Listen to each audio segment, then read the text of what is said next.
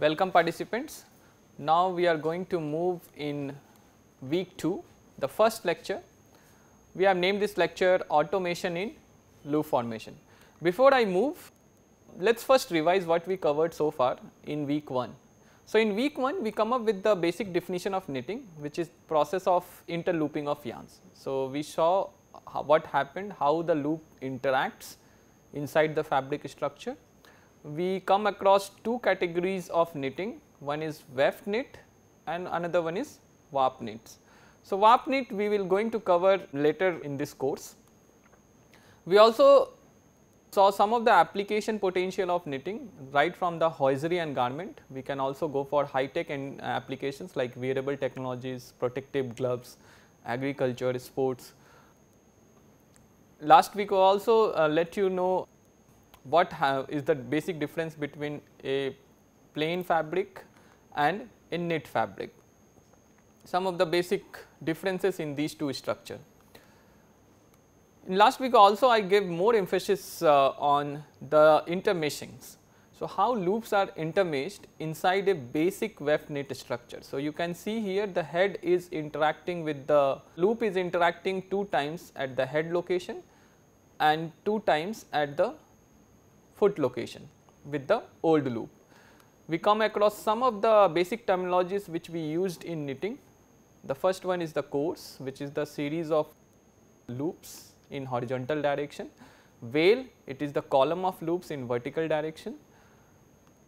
We also give more emphasis on technical back, where you make the loop on the back side of old loop. Technical front, where you make the loops on the front side of the old loop. We also let you know about how we can denote the entire fabric structure by a simple table diagram. So, here you all the loops are on the technical back side. So, you can simply represent 0, there are 4 columns and you can represent these fabrics very simply with the help of table notation. We also let you know the importance of intermeshing. In case if we lose any 2 intermeshing points of a particular loop, there could be problem of laddering, the entire loops will just open up if any loops break inside the fabric structure. So, laddering is the one of the key issues in case of weft knit structure. Apart from that, I also give you the indication of how we make a knit fabric structure. We start from the single yarn and then we create loops and then we start making new loops individually and adding to each of these columns one by one. A simple videos is very helpful in understanding what is exactly happening. So, you can see here this we first created a series of loops and then you catch new yarn, make a new loop and pass through the old loop. So, you are catching new yarn, making new loops, passing through the old loop, catching the yarn, making loop, passing through the old loop. Now, the same process is repeated from the other side. So, you catch the yarn, you make the loop and pass through the old loop. Then again you do the same process, you catch the yarn, make the loop and pass through the old loop. This is how in general the loops are being created inside a knit fabric structure. Okay. Now comes to the today's lecture, what we are going to learn in today's class. First of all, we want to learn about the automation, why there is a need for automation, how we can automate the process of hand knitting.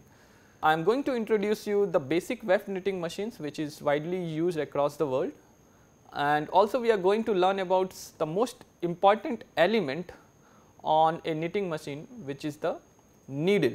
So, needle is called the heart of the knitting. So, I will give more emphasis on understanding the needle functions and the actions during the loop formation inside the knit structure.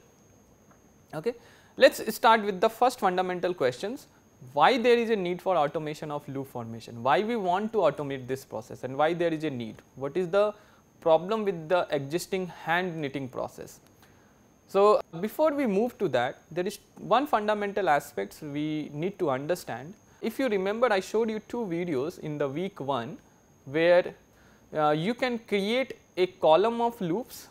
So, the first videos our technicians were showing you how we were creating the loops in the same column. Okay. And the second videos which you just saw in detail in the last few slides, where you are creating loops one by one in each of these individual columns.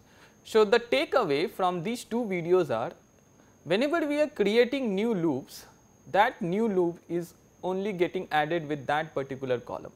So, a new loop formation in a column is completely an independent process. So, I really want to give more emphasis on this particular word, a independent process. So, whenever we create loops in a column, other loops are not interacting with that loop. So, they remain ideal. So, the process of loop formation in a column is a purely independent process. So, now comes to the problem of hand knitting. So, you have seen many ladies used to do weft knitting in Asian countries, where they use needle bars and they create loops from left to right and right to left one by one. The process is almost similar what you have seen in the video. So, you create loop and then add in a particular column. The big problem with this hand knitting is it has limited fabric width and length capabilities, because our hand is very limited, right. So, we cannot create a fabric more than 2 meter of length, because it is very difficult to work or control the entire bigger length or width of the fabrics. Both we cannot create bigger length, we cannot play with wide fabric, that is the big limitations of the weft knitting using hand. The other big problem is we are doing loop formation one at a time. So, for example, in this photos you can see, once the loop is being formed in the first column, now the second loop is getting formed in the second column in this series. So, ideally speaking, the columns of loops remain ideally except the one which is being used. So, because of this, the production speed is extremely limited. So, we cannot have very high productivity, because we only interacts with one column at a time. Other big problem with hand knitting is tension variation. So, since we are doing it by hand, for any reason if we do not give sufficient tension to the yarn, we can have different length of the loops. For example, if you do not pull the yarn properly, then that loop length will become low. If you, let us suppose, if you pull the yarn too much, then that loop will become very big. So, in this case there is a high chance, because we are doing it manually, and there could be problem of tension variation in the yarn during fabric making process. So, the surface of fabric could be disturbed because of tension variation. So, to overcome these challenges, there is a need for mechanization. So, automations, we call it automations. So, how we can achieve these automations? In the last two slides we also give more emphasis on, like, each of the loop formation is highly independent. So, what we can do for the automation is we can control the loop formation in each columns by separate entity, and that entity is called a needle. So, instead of controlling the fabric formation by 2 bars, we can have multiple number of needles for the number of columns which is there in the fabric structure. How this will be helpful? Because each needles will support each column. Obviously, if you have 1000 needles, thousands needles will supporting 1000 columns. In this way we can achieve very high width of the fabric. Also, movements of needles are independent. So, if we can control the movement of each needle precisely, there is a less chances of any tension variations, and we can get more uniform fabric structure. So, this entire process of knitting will become more and more simpler if we play and start controlling the individual columns of the fabric. Apart from these tension control and controlling each column, the big advantage of this process is, now since each of needles is independent, their movements are independent. So, we do not have to make any particular needle ideal all the times. It is possible that all the needles can operate simultaneously. Apart from, like, contrast to the hand knitting, where you are just making one loop at a time, other columns are not doing anything, but in this process it is possible that all needles can operate simultaneously. So, naturally the production will go multifolds. This is the simple video of a weft knitting machine which is there in our lab. Let us see how it is being used. So, you can see within a second you are generating like more than 20-30 loops. So, this is the fabric which is being pulled out from the bed, and you can see all of these columns of loops are being controlled by each individual needles. So, this is the simple machines on which we make knit fabrics. Let us go detail on the machine elements, what exactly is there on this particular machines. So, this is the weft knit machine, and there are two primary elements which is very useful in knitting process. The first one is the needle bed. So, you have the needle bed here. So, you have just enlarged this segment of the bed. So, you have the needle bed. On this needle bed, a needle is placed in sequence, in series. So, one needle I have projected out from this bed. So, you can see here this is the needle which is being placed on the slot which is there on this bed. So, this bed will have almost 200 slots, and on each slot we are placing one needle at a time. So, we could place 200 needles. The other thing is the cam jacket. So, this cam jacket basically helps to pull out this needle, make this needle move forward or backward with respect to the needle bed. So, the cam jacket is the one which was doing the reciprocative movements from left to right and right to left. Okay. Because of this cam jackets, this needle was coming out and going inside in the needle bed. So, let us see what exactly is happening. So, here this is the cam jacket and this is the needle. Let us see what exactly is. So, once the cam jacket move from left to right, you can see here it interacts with the needle with the help of groove inside, and this needles comes forward and goes backward. Again, once the cam jacket goes from left to right, the same process is repeated. It goes forward and then it comes backward once the cam jacket completed the entire process. Okay. We can have multiple needles working together. So, here 3 needles are operating simultaneously. So, the moment the first needle from the left, it interacts, it goes faster, then it goes down. Okay. So, while moving from left to right, the same process is repeated, and from right to left, now the cam jacket is moving from right to left. You can see the same thing is happening again. The needle is going out and then coming inside. So, the motion is very precise and highly uniform. So, you can see here more than 8 needles are working simultaneously, and each movement of each needle is highly precise, controlled. So, the tension variations will be extremely uniform. So, this is the entire process of needle movement is controlled by this cam jacket. Okay. So, this is the cam jacket on which there was grooves inside, and the needle was doing reciprocative movement. So, it was going out from the bed and coming inside. So, this arrow indicates it can move in left direction and right direction with respect to the bed. The other element of the needle was the butt, which was engaging with the cam jacket. So, this is the cam jacket. So, when the cam jacket was moving on the bed, this butt was engaged with the grooves inside this cam jacket. So, this is the grooves. So, you can see this grooves has a path, and the moment the butt interacts with the grooves, it has to follow the path of groove. Okay.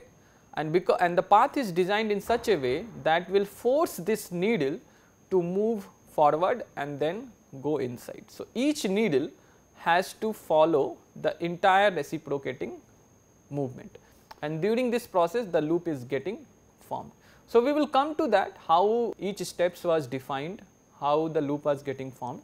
First, try to understand the basic advantage is because many needles are participating simultaneously. So, for example, if you take the snapshot, The first needle is not doing anything, but the second, third and fourth. So, on the bed these 3 needles are doing something.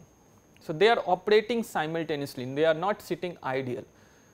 Like in hand knitting, when you are doing the loop formation, only one loop is getting formed, but here multiple needles are helping in the formation of loops in their columns, in their respective columns. Because of this, higher productions can be achieved. The second thing is butt is interact with the cam groups, because of which needle does the reciprocation, and this motion has to be highly uniform. So, both cam jacket as well as needle is the 2 primary elements on this weft knitting machines which helps in the knitting formation. Let us try to understand each of these machine elements. This is the basic videos where you can see how both are interacting. So, this is the cam jacket, the needle is doing reciprocating movement. So, we start from the needle. Needle is the most fundamental part of the machine. We call this as a heart of knitting. Without needle nothing is possible. Needle is the heart of knitting, and it actually help in intermeshing of the loops with the new loops, and each needles, as I emphasized again and again, each needles add a particular loop in that particular column. This needle is very important that it should survive multiple cycles, because when we are creating a fabric on the machine, it can have many courses. Its length can be more than 10 meter or 15 meters depending on the applications. So, a needle has to continuously operates, because of which the first requirement of the needle is it should be highly strong. Why it should be strong? Because you have seen in the video the fabric was hanging from the front side. So, each needle was carrying the weight of the fabric. So, the moment the weight of the fabric will increase, there may be chances that the needle has to carry a high load, because of which it should be stronger so that it cannot break from the top part. Okay. The other thing is it should be highly tougher. Tougher in the sense, the moment whenever cam jacket interacts with the butt of the needle, there is a sharp force which is applied on this needle. So, that shock or that impact has to be absorbed by this needle. So, this needle has to be highly tougher. So, the material which is used for this needle should have sufficient toughness. The third thing which is primarily important for this needle is the smooth surface, because the needle interacts with the yarn and the yarn has to slide. For example, the loops has to slide on this surface of needle. So, if the surface of needle is rough, there is a high tension variations in the yarn can happen. Because of that, yarn can break. So, the surface of the needle has to kept very smooth, so that a smooth running of the loops on the needles should be possible. Okay. The other thing, let us try to understand is the latch needle. This needle, we call this as a latch needle because it has certain elements, and the most important element of this particular needle is the latch. Let us try to see some of the parts of this needle. So, we start from the hook. So, hook is the top part, then we have the rivet. With this rivet, this latch is fixed, and because this rivet allow this latch to move and go into different locations. So, this is the latch which can go and close the hooks, and it also can come out. Then we have the slot.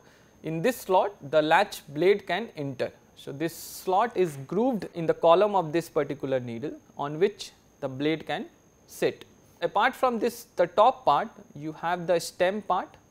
You can see this is the stem part. This stem part is also important because the loop slides on these portions. The butt, you have already seen the importance of butt, and the last part is the tail. The beauty of this latch needle is the latch actually does the opening and closing by itself. So, I will show you what do you mean by this self opening and closing. First, try to see the actual needle. So, I have the needle with me and I am going to show you needle. I have the needle with me, and this needle is had several parts. So, we start from the first. This is the head part on the top, you can see here, this is the head part. This is the head part, this has sharp edges, curvature, so that it can hold the yarn, and this is the latch. Okay. So, you can see here latch can slide. Okay. So, it can close the hook, it can open the hook. Okay. This has some significance, I will show you in a minute, and this is the location where the rivet is there. So, this is the rivet, along the rivet this can slide, and the other part is the groove. So, you have the groove here. So, between the walls of this needle, this latch can sit in this groove. So, you can see here we have this slot inside the needle wall on which the latch can easily sit when it is open. Okay. When this is open, the most important part is the spacing here. You can see here this is spacing. So, when the latch is completely open, it is not going completely inside the wall of this needle, rather it is the maximum penetration, it is going inside up to this point. Okay. So, once the yarn slides from the back side, it helps to close the latch automatically. This has some importance, I will show you in a couple of minutes. So, now go to the bottom side of the needle. So, this is the stem, okay, this surface on which the loop slides, and this is the butt, and this is the tail. Okay. Using the tail, we fix it inside the needle bed. Okay. So, let me show you how the loop is being formed by this needle. Each of these machine elements is extremely important. Okay. So, let me show you the video. So, this is how it is happening. So, the latch is getting open and closed. Okay. So, once again, so you can see here the latch is getting opened by the loop itself, and then it is getting closed by loop itself. Okay. So, I have summarized in this photos that animation part. So, you can see here initially the latch and the hook are closed and it is securing the old loop. Okay. And the moment the needle moves start forwarding, the old loop starts to open the latch. Okay. And there will be, the needle moves sufficiently forward, the old loops come out from the latch and hook interaction. So, this position you call it the clearing. Okay. After the clearing is done, the needle is presented the yarn is getting presented, and that new yarn is getting interacted with the hook. The moment it interacts with the hook and the needle starts going in the backward direction, it means it is going inside the bed. So, once it starts moving inside the bed, the old loop is still sliding on this stem part, and since it comes now underneath this latch, because of this the latch is automatically closed with the interaction of old loop, and old loop is helping this latch to close the hook part. You can see here this hook part, and once this needle moves sufficiently backward or inside the bed, the old loop comes out from the needle. This is called knocking over, and finally we create the new loops. So, the key point here is the latch which you see here, the motion of latch is itself, we are not providing any motion to the latch, the loop itself is helping the latch to open the hook and close the hook. This animations also help you to understand. So, you can see here the latch is getting slide. So, this is now the clearing position, and now the latch is getting open and the old loop is getting knocked over. So, these are the series of process which happens on the machine when the cam jacket moves. So, you can see here this is the cam jacket which is moving, and this is the groove the needle has to follow. So, the first part it has to do is the latch opening. So, the latch is getting open. The second one is the old loop clearing. So, you can see here the loop is getting cleared. Once the loop is getting cleared, now the head part is free, and this head part is now catching the yarn is getting catched, and this needle now starts moving backward inside the bed. So, during this the yarn is getting pulled. So, yarn which is fixed inside the head, it is getting pulled. Because of this downward motion of this needle inside the bed, you can see the old loop is now closing the latch. Okay. So, latch is getting closed, and finally, the old loop is getting knocked over, and once the old loop is getting knocked over, it automatically generates the new loop, and that new loop is held by the head and latch itself. So, this is the starting position. So, we start from here, and we now the next loop is being formed, and again we can do the same process for creation of new loops. Okay. So, let us try to understand the position of needle with respect to weight in each of these processes. So, the first part is the moment cam jacket interacts with the butt at this particular position, we call this as a resting position. Resting position in the sense, in this position the hook and latch is in closed position and they are holding the loop inside. Okay. Now, the butt is getting interact with the cam jacket and it has to follow the grooves. So, naturally the next position is it has to move forward. So, it will move forward. So, you can see here this arrow. So, it is moving forward with respect to bed. Since the old loop is still hanging and the needle is moving forward, so old loop now gets interacted with the latch near the rivet point.